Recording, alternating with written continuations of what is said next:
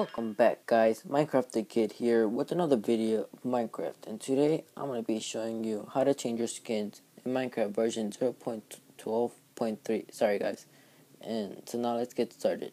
So first of all, you guys know how to change your skins like normal.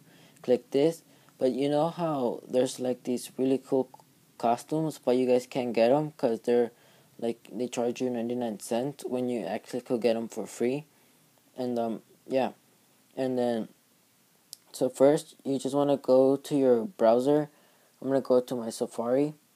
And then you want to go on top of here and click click it and search minecraftskins.net. For me, I've already been at it a whole bunch of times that I already remembered it. So what I'm going to go is click games and then pick a skin from there. And then I'm going to pick Balloon Boy or Springtrap. So I'm going to pick Springtrap, and then what I want to do is click download.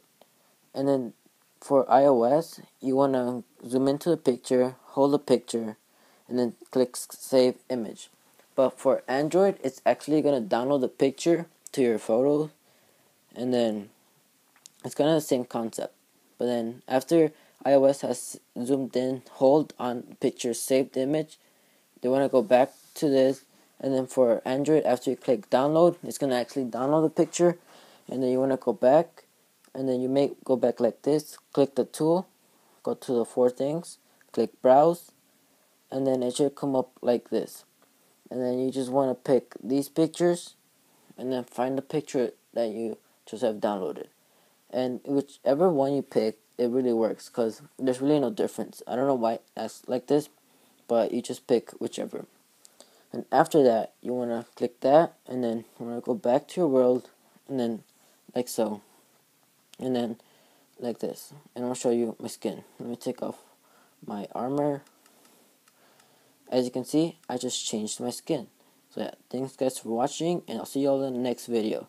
And please leave a like down below, subscribe to my channel, and I'll be uploading more videos like this, and it's pretty awesome. So yeah, thanks guys for watching, and maybe next time I'll be showing you how to put name tags on your animals like this, and it's pretty awesome. So thanks guys for watching.